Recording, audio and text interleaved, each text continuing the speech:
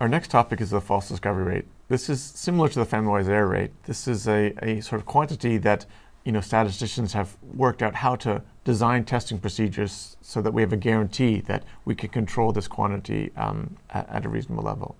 And so the big difference between the false discovery rate and the family-wise error rate is the false discovery rate is really not as strict. The family-wise error rate, what it tries to control is the chance of making any mistakes. And the false discovery rate, roughly speaking, tries to control the proportion of mistakes among the rejected that we make. So if we reject 100 hypotheses, we can expect, if we control the false discovery rate around 20%, that about 20 of those 100 are likely to be truly null, that we didn't actually make a discovery. But on the other hand, we would have made maybe 80 out of 100 true discoveries. In many situations, this is much more useful. You think of a biologist who's looking to find genes that are responsible for a type of cancer. If you declare there's 25 genes responsible based on testing, and you say the false discovery rate is 5%, then you have some idea of those 25 genes that you've discovered, how many are likely to be false discoveries, but the bulk of them will be good discoveries. That's a more meaningful way of controlling the error rate when you do multiple testing. Yes, yeah. So there are some places where family-wise error rate might be, like in a clinical trial, for instance, if you don't want to have any really adverse reactions, that might be better. Rather than having some proportion of adverse reactions, you might want to have very few. So their applications vary, but false discovery rate is certainly a very, very popular and meaningful in many contexts.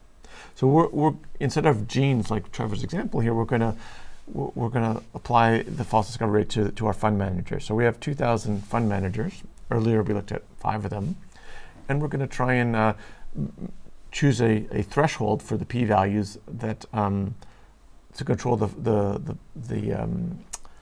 false discovery rate. And the big difference in terms of implementation, we're going to use the same function to compute adjusted p-values. It's using, instead of Holm and Bonferroni, we give this FDR B8 as the argument. So FDR stands for false discovery rate.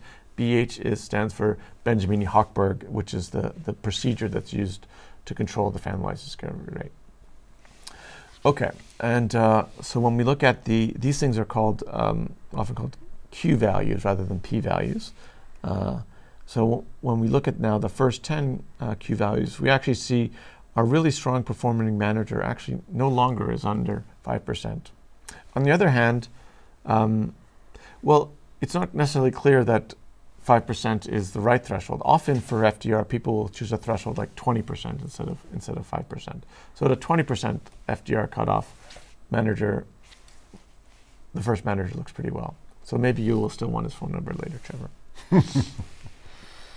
Okay. So let's take a look, comparing these two methods. So suppose we control false discovery rate at 10%. How many of our managers are, out of the 2,000, seem to be beating the market at a level of 10%? Well, it seems there are 146 of them that beat the market, that according to this threshold of 10% are beating the market. So we'd expect out of these 150, roughly 15 or so would be, might be ones who can't really beat the market and are maybe guessing randomly or something like that. Let's compare that to Bonferroni. So the simple way to implement the Bonferroni procedure is just to take the raw p-values and we either multiply them and compare it to 10%, or take the 10% and divide it by the number of p-values. So 0.01 divided by 2,000. And we see here actually no one seems to be outperforming the market that way.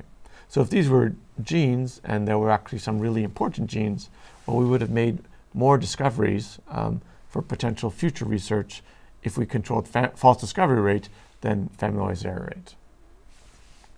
So there's a plot that goes along with the Benjamini-Hochberg procedure that's quite popular, and we're just going to take a look at it below.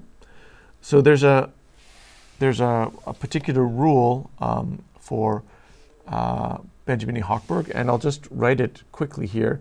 It compares the j smallest p-value, that's p underscore j, to the quantity alpha, that's say 10%, 0.1 times j over m. So it compares these two things. P, it asks whether the jth p-value is smaller than that threshold or not.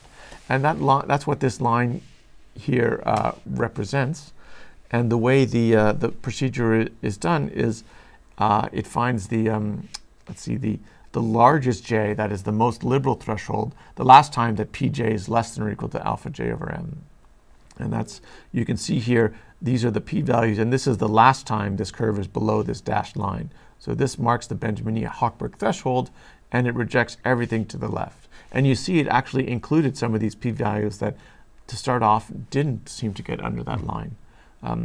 So if we stopped the first time the p-value was not less than that, we would have stopped here, and that would be, that would be nothing. So this is a sort of visual description of the Benjamini-Hochberg procedure.